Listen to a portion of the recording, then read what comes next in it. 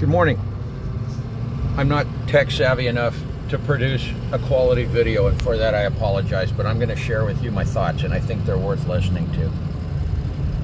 Why has natural gas tripled in the last couple months? I mean, in 1 month, bang, threefold.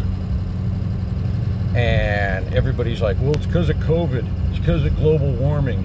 It's because of that damn Trump. People, you're idiots. Absolute buffoons. You're getting screwed, and you're too dumb to realize it. The commodity price of natural gas has not gone up in the last couple years. In fact, I'm going to post a chart showing you the spot price of natural gas. Natural gas has always been 1/3 the price of electricity, therm for therm. If you're heating water, if you're heating a room, whatever you're doing for heating or energy purposes, natural gas has always been 1/3 the price of electricity, making it not only clean, but very affordable.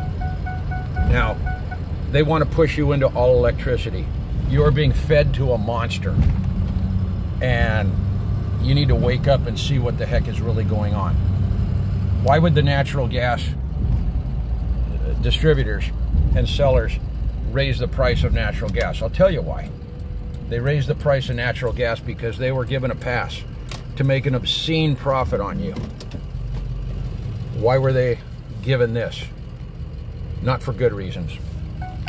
Because now, electricity and natural gas, therm for therm, are about on par price-wise.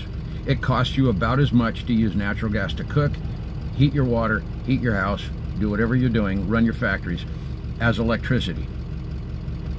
Okay, what does that mean? It means when it's time to slide you into electricity, stupid you is going to go, oh, it's about the same price.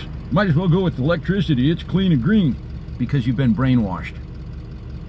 If you were looking at it from an economic perspective, you would stick with natural gas.